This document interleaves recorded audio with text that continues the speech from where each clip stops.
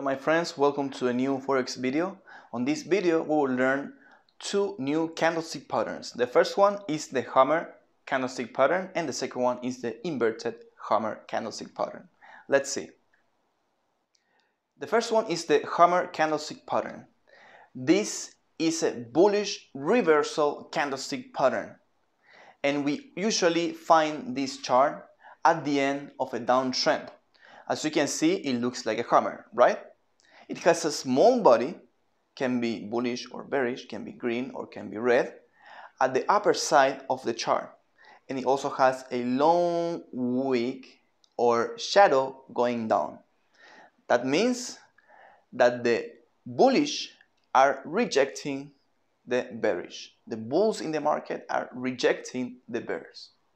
The long wick to the downside shows us that bears were able to push price downward before bullish momentum pushes the price back up to the candlestick's opening price or high price. Let's see some examples of these hammer candlesticks. On this BCH USD 1-hour chart, BCH is at the end of a clear downtrend. The green arrow highlights a hammer candlestick that is followed by a 36% move to the upside. So as you can see, this candlestick has a very small body with a very long lower wick or lower shadow.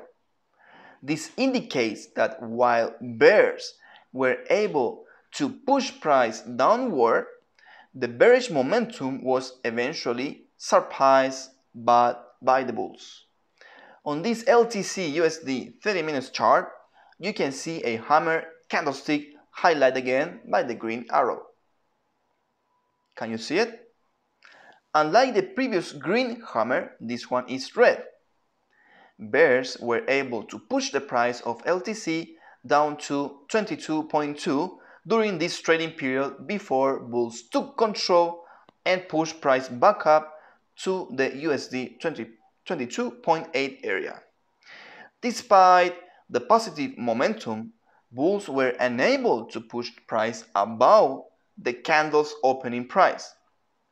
While a red hammer is technically not as bullish as a green one, don't let that fool you.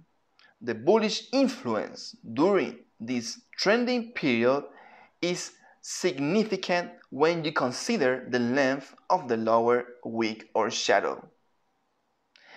In a situation like this, it's best to look for additional confluence for other indicators and candlestick developments over the next few bars.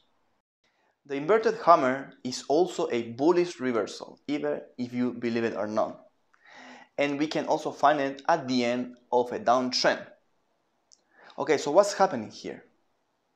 The bullish are pushing the price up, but when this price is closed, it will be closed above the opening price or before the closing price.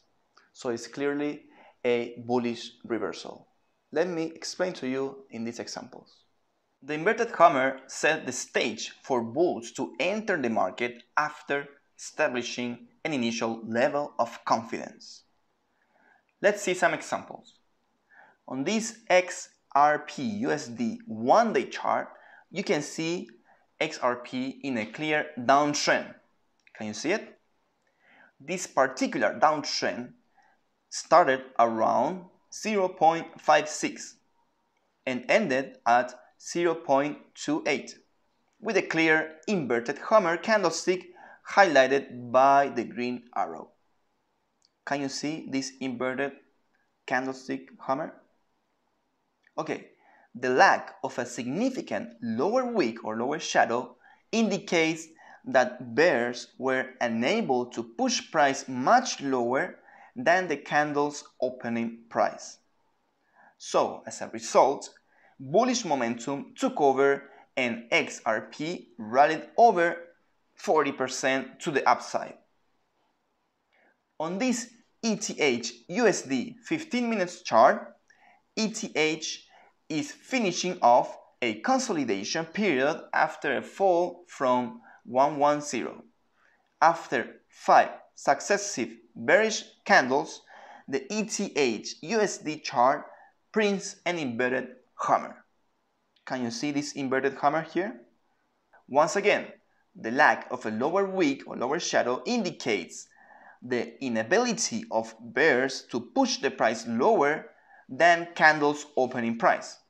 As a result, bulls regain confidence with a change in market sentiment and the price of ETH rallies 20% to the upside. Okay guys, this is all for today. I'm very glad that you can learn a lot from our videos. Please give us a like, comment if you have any questions, and of course share with others. See you in the next video. Bye bye.